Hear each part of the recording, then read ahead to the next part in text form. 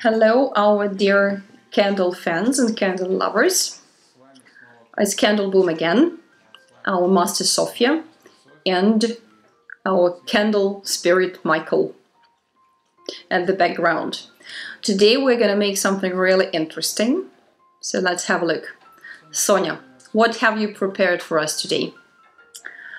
Today we are going to use a new type of base, so it's still 10 centimeters high, but it's straight, though it has 6 edges as usual. We haven't used a straight base with this equipment yet, so let's see what we're gonna make. Are there any features, any specialties of work when we talk about a straight base? In case of straight bases, the pattern is doubled from bottom to top. So the pattern begins in the middle, goes up, and then repeated at the bottom. I'm gonna heat the candle up in blue. In blue from the very beginning. Why? Well, just because I want to. Carving candles also has some kind of therapeutical effect in terms of colors. Yes, so you want to start with blue without white. In other cases, you can start with white or any other color. And if you have transparent paraffin at your hands, then you can start with it. But we're gonna start with the blue one today. So between us, we call this color blue, but it's light blue in fact, yes, pastel blue, as you can see.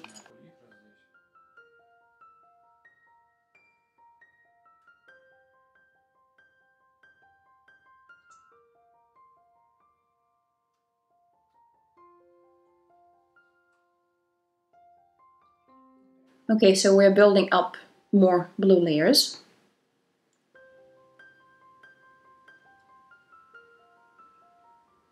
It's a nice color, right? It makes me think of the sky, of something light and of the summer.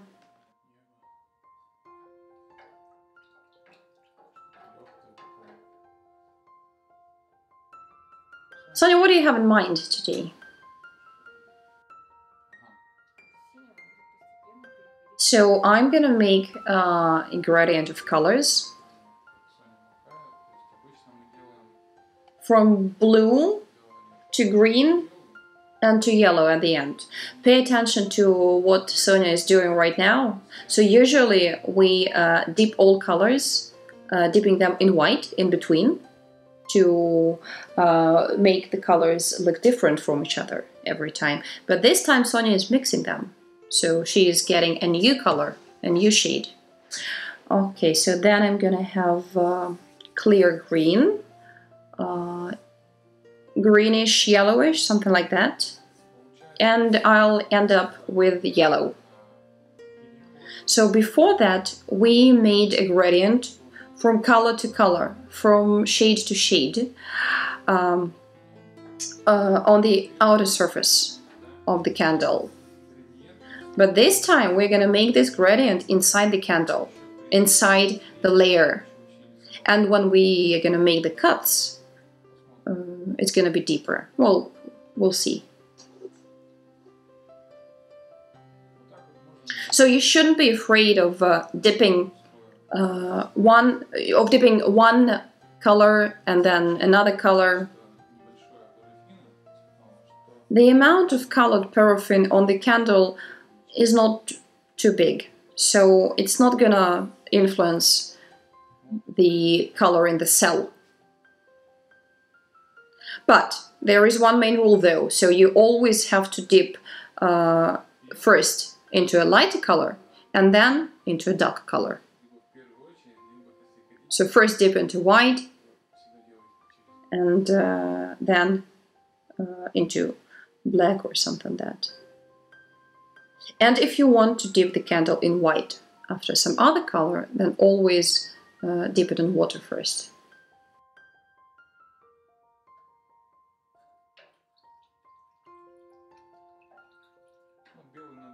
Sometimes you have to mix the white color to make it brighter.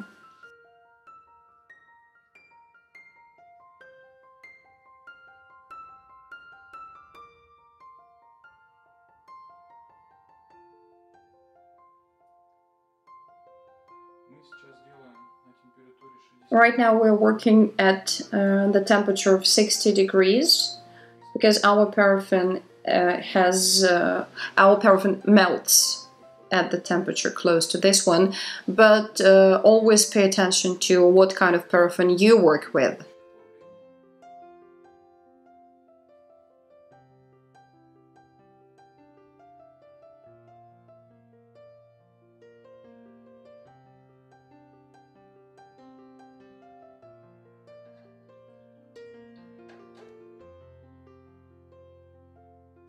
It's getting cuter and cuter.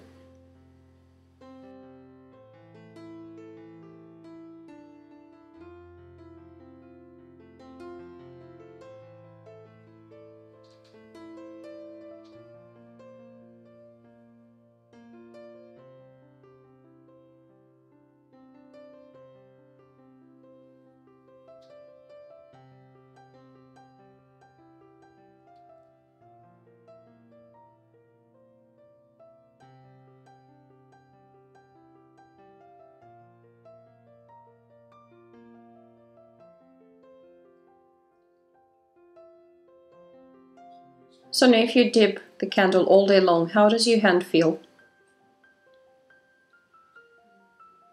Well, when you've been doing that for 2 weeks already, you get used to it. You get used to everything. But at the very beginning, do you feel like you've gone to the gym? Well, a little bit, yes. It's tiring, even if the candle is a little one.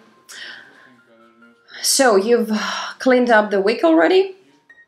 I haven't even got the chance to tell our viewers about that. Well, you have to do it as quickly as possible. The quicker the better. So now you've cut the bottom. It's flat and perfect. Check the level.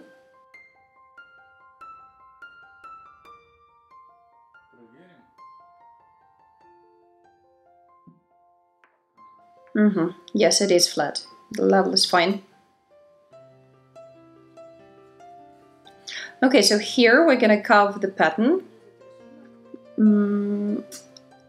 which will be the same at the top as it is at the bottom. We're just gonna repeat it, like in the mirror. Yes, so the both parts of the candle kind of imitate each other. What Sonia is doing now, she is marking the middles where the flowers will be carved at. Yes, take a knife and using its very tip, mark the level where you're gonna place the flowers.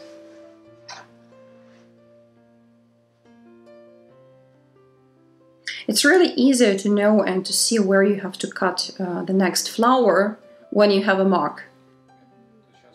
And they will be invisible in the end, so no one will notice them.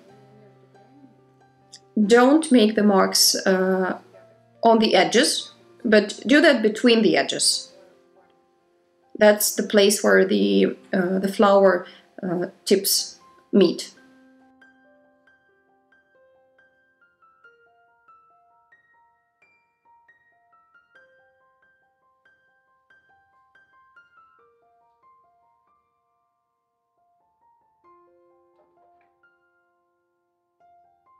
So the pattern, the cut, it will repeat itself. But the colors, they're gonna be a bit different. Is that right? They're gonna be almost the same. Only the outer layer is gonna differ.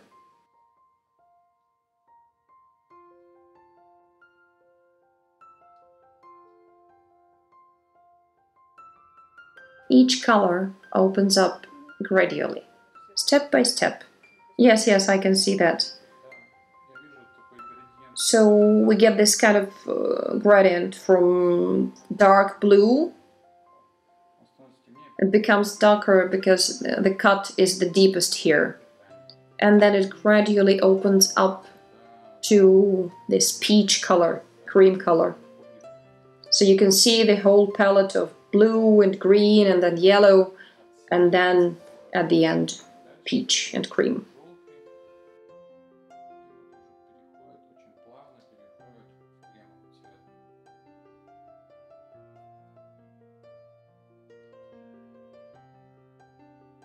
So that looks like a new element. I think we haven't shown it before, so please tell us.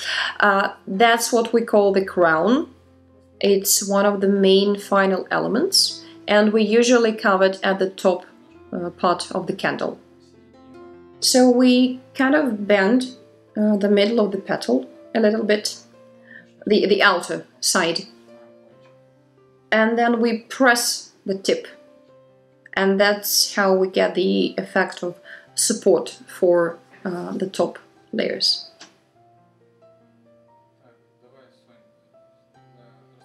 So now you're making the last top elements. Are you going to have anything above them? No, these are the final elements. You cut the maximum of height. There is no point in cutting further above these. It's not going to look beautiful. And in this way it looks neat and clean.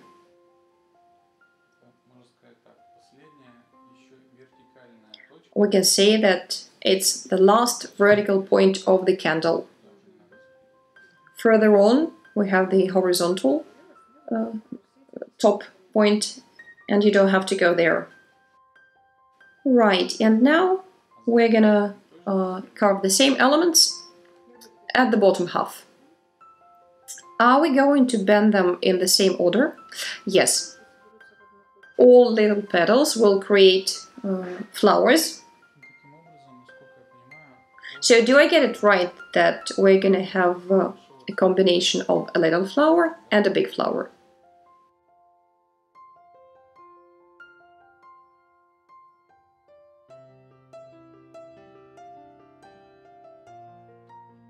So what if we need to make the flowers one by one? If we need to rotate the candle so that one flower is higher and another flower is lower, then we rotate the bottom petal in the opposite direction. Yes, little petals will go closer to the big ones, and the big petals will join the little ones. So it's kind of a chess order. Well, in this case it's much easier. We just repeat the pattern.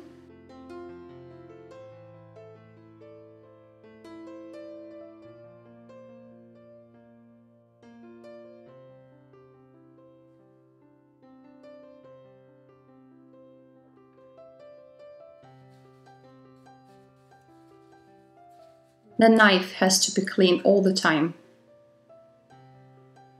And it's better to wipe it off with a dry paper tissue. Yes, it has to be clean and warm. But if it's warm in the place where you are, then it's going to be warm anyways. And it's really better if the place where you're carving the candles is quite warm. The warmer it is, the more time you have to finish all the elements of the candle until they freeze.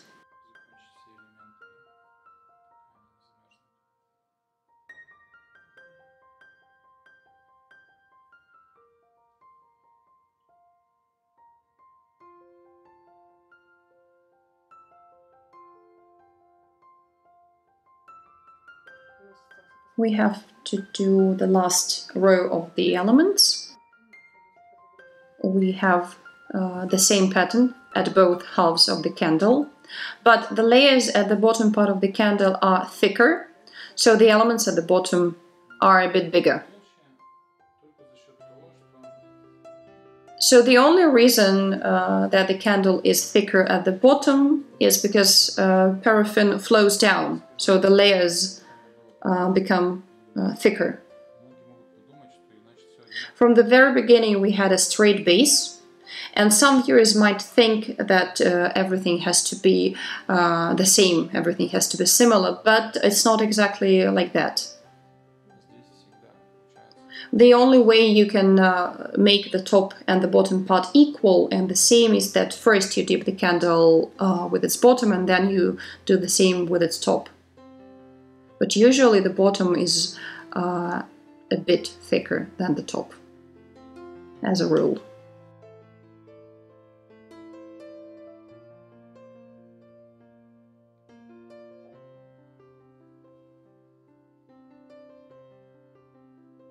Alright, so all the main elements have been cut and carved.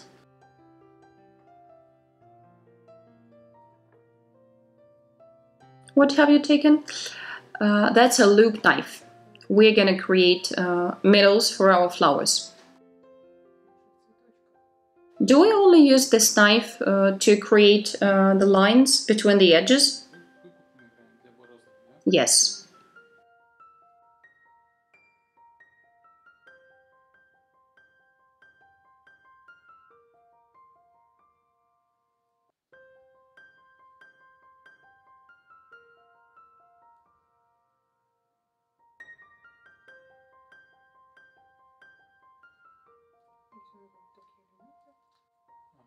So we're gonna make some new elements here. They look a bit like a bun or a little cake.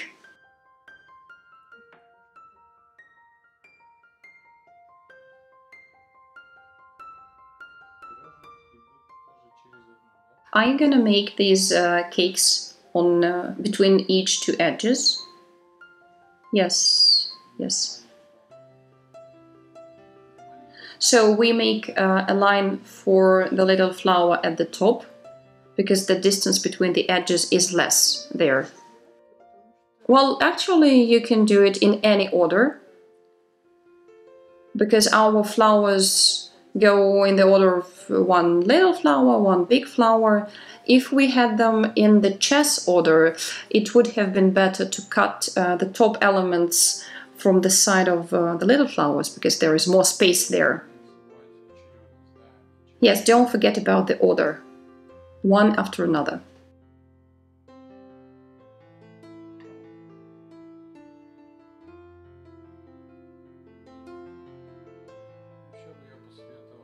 When the candle is ready, we usually still have some free edges, free space. So what I would recommend is to not carve anything there. Leave them free, leave them be. Just leave some white or any other color. You don't have to open up the whole candle, because in this case the pattern will be too dense, it's gonna be too much. You need to have some background for all those beautiful elements that you already have on the candle.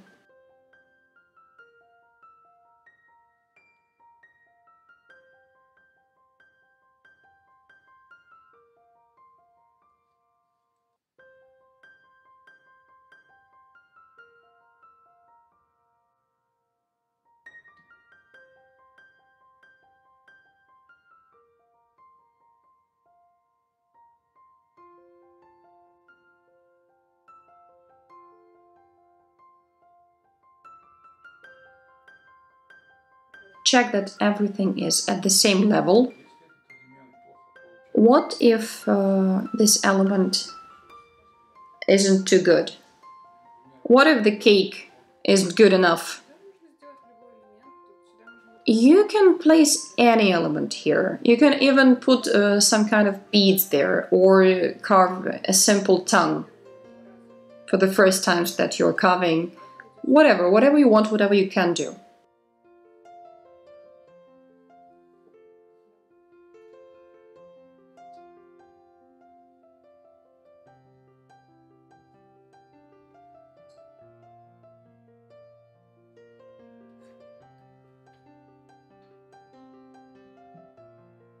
As always, we're making a pit at the top of the candle, and then you should, yes, do that.